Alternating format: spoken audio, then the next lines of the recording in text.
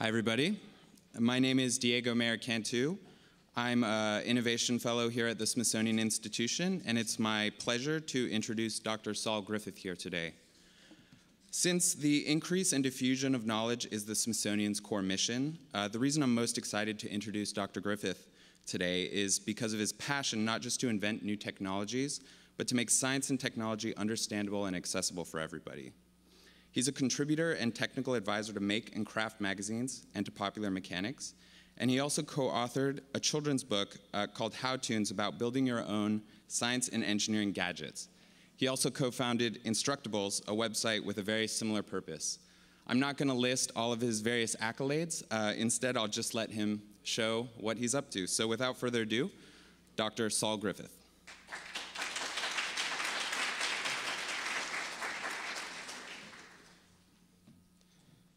I actually love short introductions, and that was fantastic. So I'm Saul Griffith. I work at a place called Other Lab, which you'll hopefully shortly understand. And I guess the broad theme today is 3D, and I want to talk about a specific opportunity. I'm going to take a long way to get to that story. The specific opportunity, I think, is enormously important and transformative. So I showed this slide because it explains the bags under my eyes, the slur in my voice. This is my 9-week-old daughter, Bronte, and this is why my talk will look more like a random tour of my desktop than a well-prepared linear narrative. This is her big brother, Huxley. This is him giving me a lesson in architecture as we design our new house. And this is to say, you know, this is the old way of interacting with three-dimensional data through 2 dimensions. And then this slide, I think, is more important. And I bring this up to say this is the opportunity. The opportunity before you is bigger than you can imagine.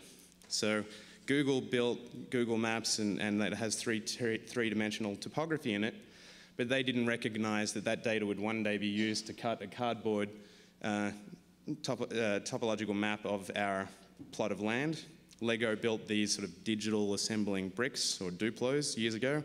I'm not sure that they knew that they would conveniently be roughly 1 inch is 8 foot in scale, and allow you to build 2 scale models of the house that you want to build, or not want to build in this case. The model is oriented to true north, and we're actually doing real-time shade studies in the yard. So we sat there for 4 or 5 hours looking at how the building and the shadows would interact with the land. All right, so 3D for education, for children, for makers, and for everyone will be the discussion, and the unexpected ways that you might be able to do that.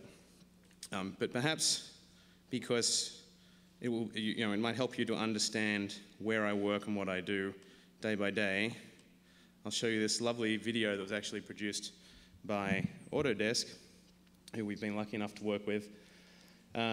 So Other Lab is an independent research lab, and we work in a number of areas. We are spectacularly lucky to work in a nationally registered historic building, the Schoenstein Pipe Organ Factory in San Francisco. You can actually see we kept the pipe organs in the back. We now use an Arduino to play bad Christmas songs on them. One of the projects we're working on that I'm super passionate about is soft robotics. So you can see a couple of the examples here. So these are some of the world's first ever machines that are made entirely out of soft, supple, compliant materials. So there's not a single hinge or rigid element in these except for the valves. So you can actually see it blow out there. So this is basically a walking bouncy castle, if you will. So obviously it looks like our office is a lot of fun. It certainly is a lot of fun. We do math, we drink coffee. We write all of our own design tools. I might skip some of this. Also, because I haven't prepared hugely well, we build cardboard robots. We do a lot of computation, which will tie into the themes. But this gives you a good idea of the space that I inhabit and the types of things that we work on every day. Maybe to talk about some of the specific projects, we work on a solar energy project where the technology is actually based, the observation was you need many, many more much smaller mirrors to deal with the wind loads in a traditional solar farm. And so you want your mirrors to be more like scales, and you need a new class of actuator that is much cheaper than traditional electric servo motors to drive them. So the actuators that are turning these mirrors with extremely high precision, so about 0.1 degree pointing accuracy, are really based on the actuators that you would find in the wings of many insects. So they're little pressurized vessels that you can sort of play some special engineering tricks to make them very high accuracy things. And we're actually going to be deploying this technology for very large scale, low cost solar energy. Obviously you saw the pneumatic robots that we're very passionate about. One of the other applications for that is for orthotics. So many of you have seen Iron Man. He wears his exoskeleton. He is so last year. That is a very heavy, very rigid, very metallic thing. We're interested in the natural compliance of our systems that interface to our sort of fleshy, compliant bodies to actually assist you. So this is actually just an elbow. It can give you about twice the strength you would normally have, or about 4 times the endurance. Just because it's funny, I think this piece of the video, once you start making everything soft, we made an inflatable helmet as our safety helmet. But for an aging population, so this will be very important for home care, or, self-home care, and a whole lot of technologies. The soft robotics enables what's called co-robotics. So a traditional heavy, stiff, rigid robot is sort of a dangerous thing to work alongside. If it turns around and can't see you, all of its 800 pounds knocks you off your feet, as opposed to these softer, cuddlier robots that have a whole lot of unique characteristics and are much more human-like. The interesting thing about both of these is obviously there's a lot of inspiration from biology, but there are no design tools that exist for designing these things, and we had to look to all of our design memes to biological systems to figure that out. So we also produce CNC machines. This is another mill, so you've all heard of the 3D printer, which is getting a lot of press. This is another machine in the same category of democratizing tools that will machine circuit boards and do subtractive manufacturing on the desktop to take 3D data and produce real physical objects. So this is the sort of future for the soft robots, enable entirely new applications, unique submarine robots in this case, orthotics like this, or super suits. And then of course, as mentioned in the introduction, I've had one of my long-standing passions and a project I'm lucky enough to work on with a wonderful married team, Nick and Ingrid Grotta, is doing science education through comic books for children. So one last interesting project I work on is now being worked on with Google, is called Makani Power. This is kind of a spectacular thing. So we wished, probably inspired because I grew up in the space race, and my mother gave me models of the Wright Flyer as a 6-year-old, and I was building and flying my own kites as an 8-year-old. We developed a wind power technology where you actually fly a kite, although it doesn't look much like a kite. It's that very technological looking thing you see there. And this will fly into the sky where there is more wind and cleaner wind, and actually flies in circles, all autonomously. So you've heard of UAVs. This is probably one of the most advanced UAVs in the world right now. It will autonomously launch off its nest, fly up to an altitude of around 1,000 feet. It'll fly in circles at 200 miles an hour, about the same as the tip of a big wind turbine, and will produce very useful wind-powered electricity. In terms of power generated, it uses 1/100th roughly of the materials and the mass of a traditional system. So it's about 300 tons for a traditional large-scale turbine. An equivalent one of these might weigh 5 tons. So you get this very large mass reduction and cost reduction. I actually have 24 hours of the video doing this, just to prove that we can do it. I might just leave you with that. I think it's fascinating enough to watch for 24 hours, but many don't. So this is to sort of show you, my day-to-day is working very much out on the edge of sort of the extreme making and engineering and applied science fields, trying to usher these new technologies into the world. So right there, the plane exits its power generating spiral and then flies itself back down and lands in its nest. So because of the things we do, traditional design tools, much like because of the things that you want to do in 3D scanning, traditional tools aren't up to the task because everything you want to do is unique. So we also write a lot of our own tools. And I give you this playful example. Sometimes we just do the tools for fun. We actually thought you should be able to take any three-dimensional model and convert it into a jigsaw puzzle. So this is actually, it's a Japanese anime character called a Pikachu. And we take that 3D model and we show you how to, it automatically computes all of the jigsaw puzzle parts and produces that.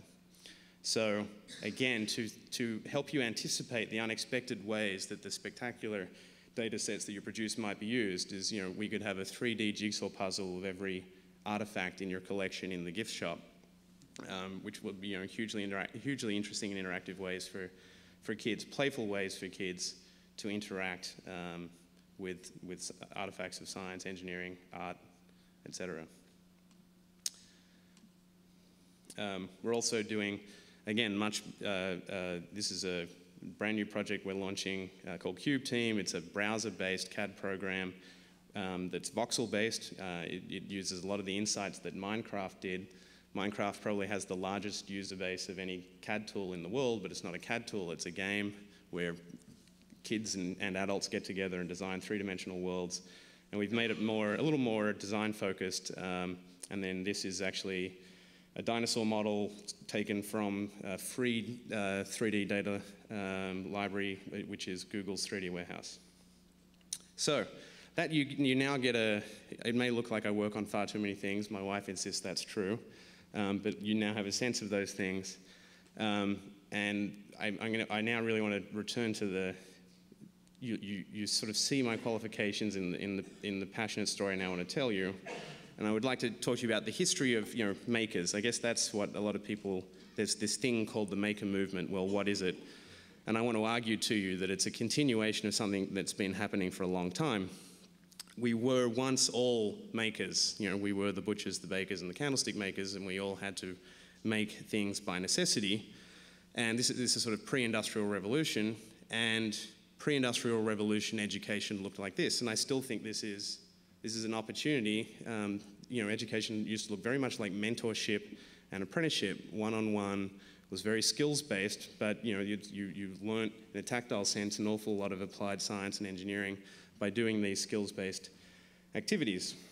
And then the Industrial Revolution happened, and a lot of parents then went into factories. Sadly, a lot of children also went into the factories.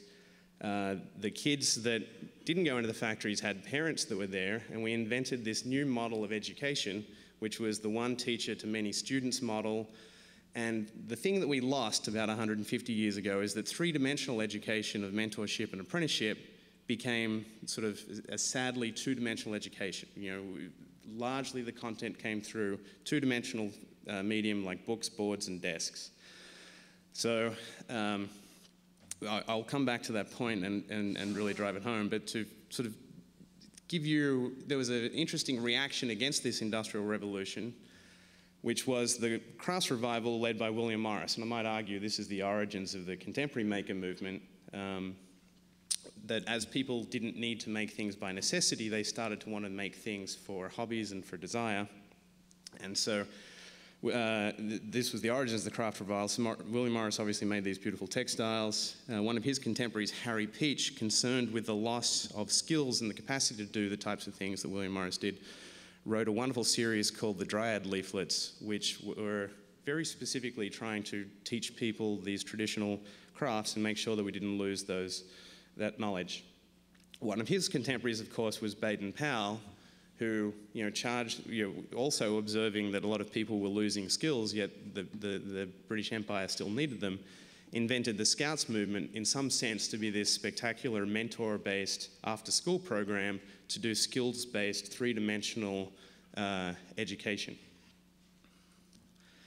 Right around this time, there was a profusion of these types of books, which I happen to have a hobby collecting how-to books, and this is one of my favorites. Unfortunately, they were traditional. Now I have a daughter, I'm hyper aware of these things. They were traditionally very sexist, like The Boy Mechanic. So I think we now need to address that. But these books, nevertheless, were fascinating, quite wonderful, and they would teach tools and how to use tools. They would teach techniques such as surveying, apropos to this conference, and they would teach you how to build new technologies. And there's one of my favorite projects in this book. You'll have to now sort of close your eyes and visualize for a second, but it shows 3 young boys standing at the top of a cliff. They actually give you the plans to build one of the right gliders in this book. So not the flyer, but the gliders that they flew as kites leading up to it. And it was encouraging the boys to jump off the cliff over the steep. There was a locomotive coming along the trail tracks just below the cliff. And they had 2 flight paths. The successful one landed in a field over the train, over the town, into a nice grassy knoll. And then the dotted line showed a bad trajectory where it crashed into a barn. And I think that is perfect. And that maybe brings up another point is there's something a little bit dangerous about encouraging young children to build these things. And that's exactly why your 11-year-old wants to do it. And I think I would like to not allow the culture of liability that we have to prevent us from encouraging kids to engage with these wonderfully interesting, engaging activities that are enormously educational. I mean, if you can successfully build a glider and fly it over to the grass, you've learned just about everything you need to know to be an engineer, and not prevent them for fear of safety on the way there. This is a particularly, unfortunately, I can't remember which of the books it is, but I think it's enormously suggestive of the opportunity that I referred to at the beginning of the talk. And you'll have to use your imagination a little bit again here, but this is, again, turn of the century, somebody was saying, you'll see that the axis on the top there is age, so starting from 5 years and then going to over 18 years of age, and going down is a list of different types of materials and different types of crafts, and it sort of showed you how you would build a comprehensive set of skills over time if you roughly followed this. So it was sort of a curriculum of skills, if you like. And I think the opportunity, or the thing I'd love to see now, is let's do this again. We now have the Common Core, which I think is a generally good thing. But I'd like to see this age group across the top. I'd like to see the millions of the Common Core down the left axis, and if you can imagine a third axis, I'd like all of the artifacts of all of your wonderful museums to be associated with an age and a skill and a craft, and can be the entry point, the Trojan horse, to teach all of those wonderful, not only the skills, but also the theory and the science and the arts behind all of these things. And I think we have the opportunity to build that database, and I hope the opportunity won't be lost. Which reminds me, the real reason I showed you the picture of my daughter and my son in the introduction was to set the deadline for this. We have 10 years. I don't want them to miss out. So I think there is a little bit of an urgency. I think certainly the public debate over education implies an urgency about how to improve education.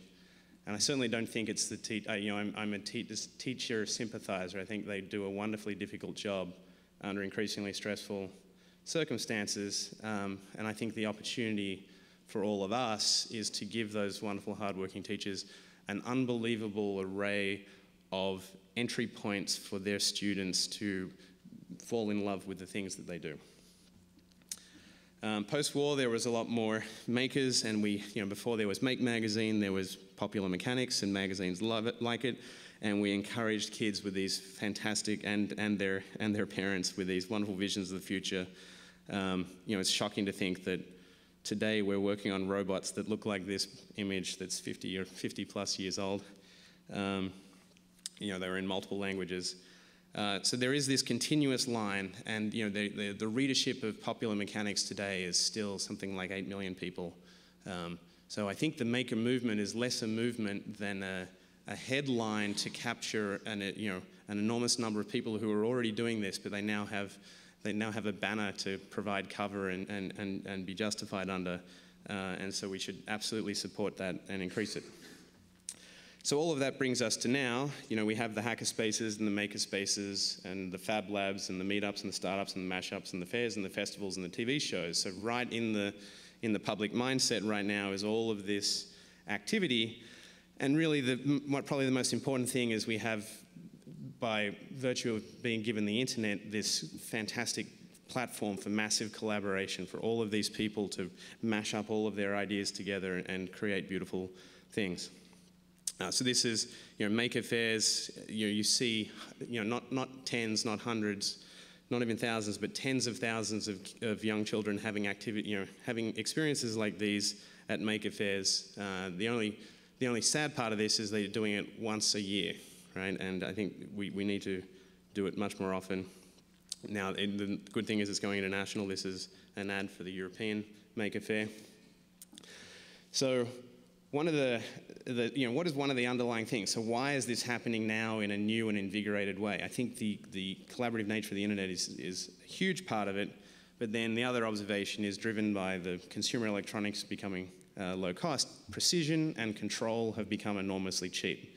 So that is why you can now buy what would have been considered a supercomputer 10 years ago for $25, and you're even allowed to void the warranty and program it yourself. So that's the Arduino and the promise of it, and it has an enormous number of people building all sorts of fabulously interesting things on it. It's why we have, curiously, so the patents for most of the 3D printers that we think are spectacular, the reason 3D printing is a hot topic right now is not because it's new. All of the patents expired between 2 and 5 years ago. So it has become democratized and the monopolies are going away, and we have fabulous upstarts. So these are just two friends of mine, Bree Predis and the MakerBot, and Max Lebowski and the Formlabs 3D printer, and they're two of many companies building, I wouldn't call them cheap yet, but $2,000 is cheap compared to, 10 years ago when you were buying one, it was $200,000. So they're spectacular. And I think the 3D printing, sometimes I'm mischievous and I say 3D printing is a technology if you want to make landfill expensive and slowly. And I don't really believe that, but I try to say that to emphasize a point that the 3D printing isn't the cool thing. It is this low-cost precision and this low-cost control, which is enabling a profusion of machines. The 3D printing is one small corner of what is this category called CNC, or computer-controlled machines. Others are laser cutters. Others are things like our mill, cardboard cutters, etc. The tools, robots, the costs are coming down, water jets, routing machines. There's a huge number of these machines, and there's going to be a desktop version of nearly all of them within 5 years. And so these maker spaces won't just be 3D printers, it'll be a whole lot of things. The tools are really, if not quite yet, very shortly, very democratized, including the software tools. Autodesk is doing a spectacular job and really been quite a visionary in the space with their 123D suite, including the 3D scanning apps that they're doing. And to emphasize, this is some of the things that you can do with some of the software that we work with Autodesk on. You can take a 3D model, you have no knowledge of 3D modeling, take a model that you like from the web. This is a 4 foot high aluminum elephant that was made for about $100. You can sit on it. It's out of stainless steel. It's all automated software that gives you the blueprint, and you can put it together in a few hours. So this digital fabrication doesn't just have to be small objects. They can be real human-sized. This is a zoo, again, of free 3D models. This is to tell you, that you won't expect what will happen to your 3D data once it gets out in the wild. And sharing has become free. Instructables, Shapeways, TurboSquid, Circuits.io, all of these, and many, many more places to get this engaging 3D content. I hope that the Smithsonian and the other museums represented here dwarf the collections of 3D models that are at these places already. So, let's bring it back to this beautiful, august institution that is partly responsible for getting me interested in science. There's in education circles, because I do work in education, I think about it a lot. There's an expression called museum as classroom, and I think our fabulous opportunity here is the museum in every classroom. And you know, you have honestly some of the most imagination-grabbing objects ever. That's why who you are. And you're no longer, you should see yourselves as an archive, but you know, your museum is going to be the curriculum. At least that's my hope, and I think that's the possibility. And here we are, you know, using some Autodesk software again to first produce those dinosaurs, small-scale models, and then for $120 you can save yourself a parking spot in San Francisco. And this is just laser cut, you know, $22 sheet of plywood from Home Depot and a laser cutter, and you can have your own T-Rex. And that's to emphasize, you know, it's going to be a whole lot of beautiful and unexpected things. And you might think, you know, I'm really interested in science and I want to teach science. Is this really science? And I think engagement, you know, the 7-year-old you engage today is the scientist that, you know, cures your cancer in 20 years, right? And I think, you know, I was watching everyone up here, and I said yes to this talk, even though I have a 9-week-old baby, in part because I love you all. You all have jobs that I want. You all work with, you know, and you know, and you get to work with the world's most valuable and most beautiful objects. And I think I don't want this to sound in any way critical, but because of that, you're all so earnest. And that earnestness is great, but earnestness can repel a few kids. Let's be super playful. Remember what got you to doing the job that you're doing today. It was playfulness, it was the imagination, it was the beauty of the collections that you're now looking after or converting to 3D, I hope. So that's to, you know, I don't need this slide now. You got it much more passionately. You know, it's not just citizen science. I totally believe in citizen science. I think it's a wonderful thing. But it's citizen play. It's allowing the 4-year-olds to play with the, you know, the 3D printed models. And those, and you know, making, you know, help my daughter become, and you know, if you look at the statistics, it's terrible. Girls beat boys hands down in science through age 11 or 12, and then in math and science, and then we lose them all. We still don't know why, but you know, maybe the way we can. I want you to help my daughter have a chance of being a scientist if that's what she wants to do, or an engineer, by giving her engaging content that's not gender specific. And I think that's in and of itself is a wonderful goal. You know, it used to be museum as field trip. I think we're all excited about the museum is everywhere. And I'm going to show you now, we curiously, a couple of years ago, DARPA, the Defense Advanced Research Projects Agency, decided to run a program called Mentor to try and do hands-on education in high schools. Their observation was that the biggest threat to the US military was that they wouldn't have enough engineers and technicians to support the infrastructure of the US military within 25 years.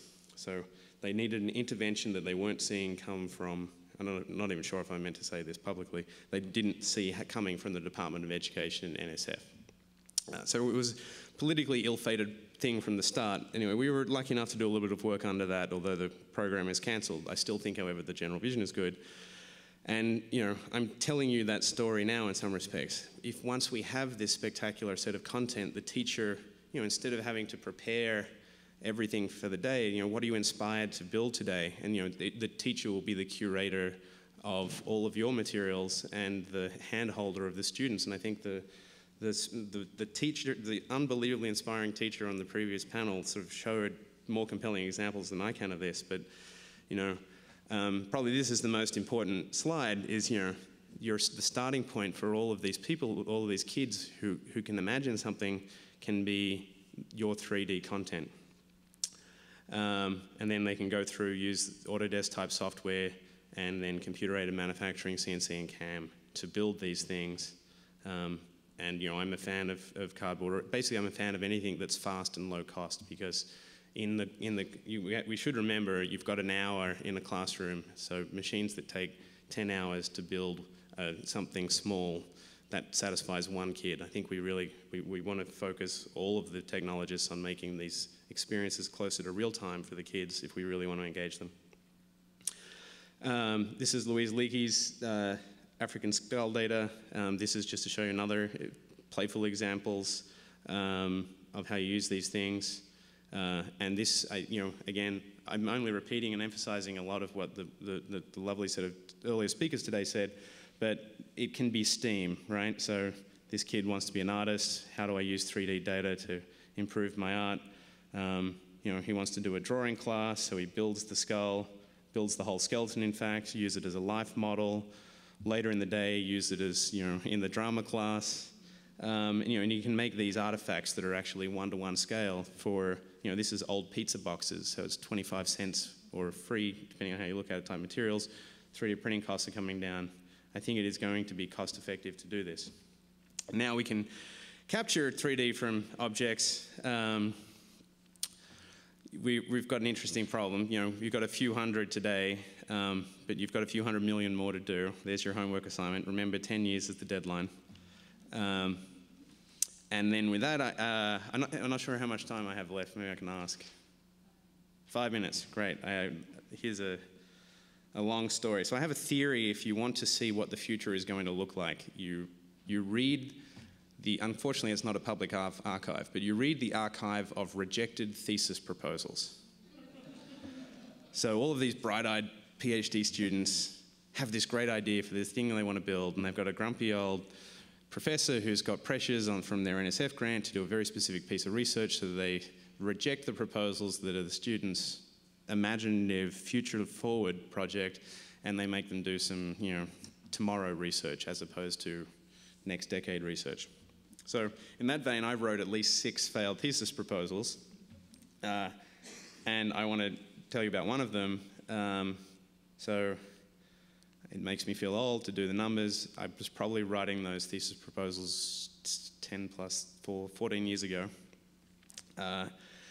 And one of them was, I was very interested in morphogenesis. So how do you go from information in biology to the amazing three-dimensional structural machines that are insects, or in my case, I was really, at the time, very interested in Radiolaria.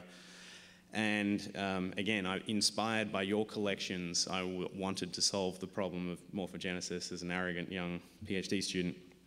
So the proposal was to take these things. These are colorized ESEM images of a whole bunch of insects. I just use them, one, because of their beauty, but two, to illustrate the point. And I wanted to build a 3D scanner, which was going to be a combination of SEM, microtomography, and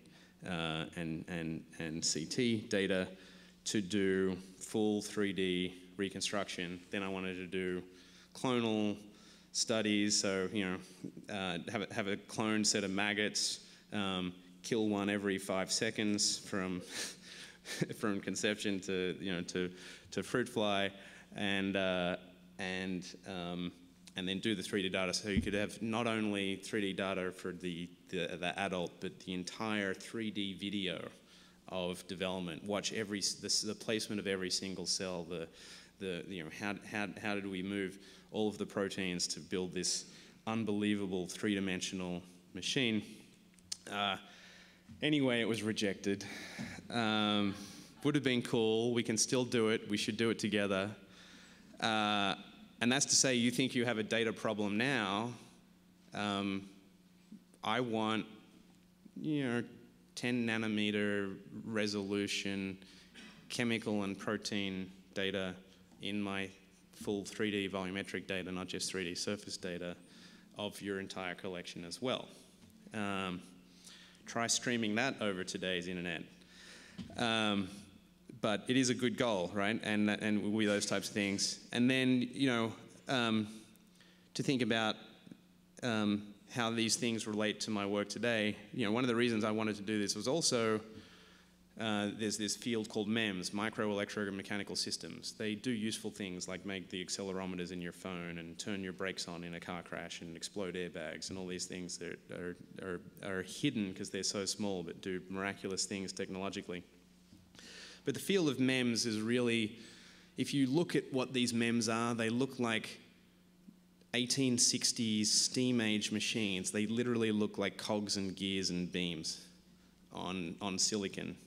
And then when we would spend days in these toxic environment, or weeks and months designing these MEMS, and then days in these toxic environments building these little machines, and we'd be so proud of this little gearbox that we built. And then you would look at the fly, and you would be so unbelievably humbled and inspired to make new mechanisms. And then, so one of the reasons to get this full 3D data is these machines have had 1 billion years to develop so many more elegant mechanisms than gears and cogs and levers. And you can see how that even influences the work that I do with a wonderful group of people at Other Lab today in our robots that break all rules of mechanical engineering. So how do I tie all of that together?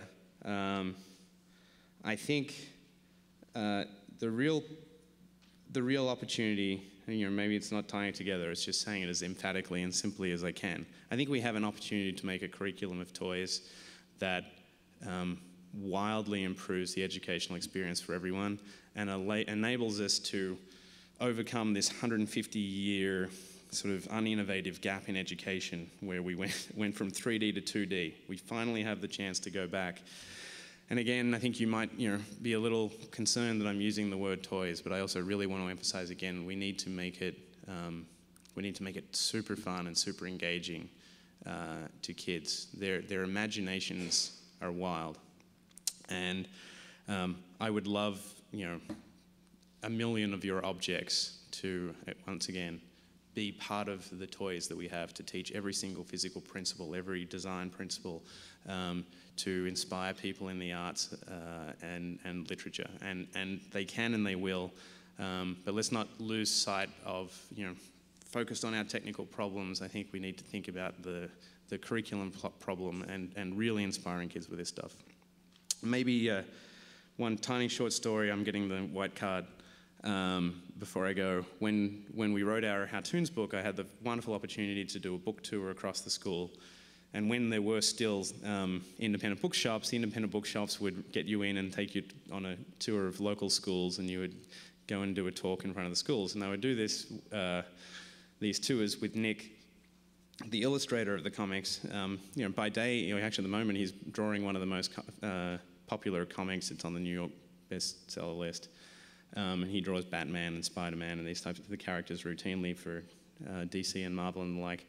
So he can draw anything instantly, anything a kid's imagination would ask. And I'm maybe a little atypically creative, but by the standards of my office, where I feel like the uncreative, dull one, there's plenty of engineers with enough creativity. So we would do this routine where we'd be in front of this group of 10-year-olds, and you would say to them, first we would build a few projects with them, and we'd show them a few skills, and then we'd say, for the next 20 minutes, you imagine anything that you want to build, and I will help you build it while Nick will draw the thing that we're designing and building together.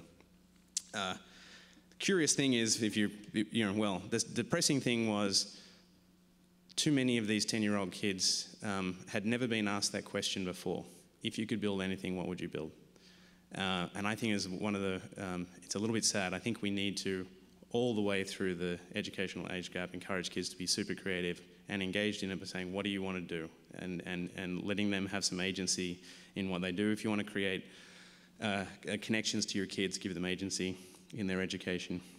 So those who weren't frightened away by the question would just ask you for a spectacular array of things. I will say, on average, 10-year-old boys want flying skateboards. The curious thing, on average, 10-year-old girls, I don't really want to say this, but it was truth. And so with this, 10-year-old boy says, how do I build a flying skateboard? And you say, well, Bernoulli's theorem says this, and then we do, you need wings, and they probably need to be this big, and then it needs if you're 30 kilograms, it'll need a little engine, da-da-da. Easy to build a flying skateboard. And then the girls will say, well, I want a machine that will read the dreams of my friends so I can play them back to myself. To which I would say, you have a future in science, right? And not only did you imagined, you have a 50-year future in science. That's even harder than 3D imaging insects. So it's a beautiful question, and at first I would say, well, there are these people at Harvard, they slice the back off the skull of a cat and they stick electrodes in and they play cowboy videos. This is a true experiment. They do black and white Western videos in front and they try to see if you can see John Wayne at the visual cortex at the back of the brain to try and map it. And about 2 of the 10-year-olds would be left standing. So I learned to avoid that answer. But just to indicate, again, the unexpected creativity of kids that we can inspire and encourage in every possible way. One of my favorite all-time answers was this. We were actually about an hour and a half south of here, somewhere in the middle of Virginia, and a young girl said, I want to build a robotic cow. I said, sure. Why?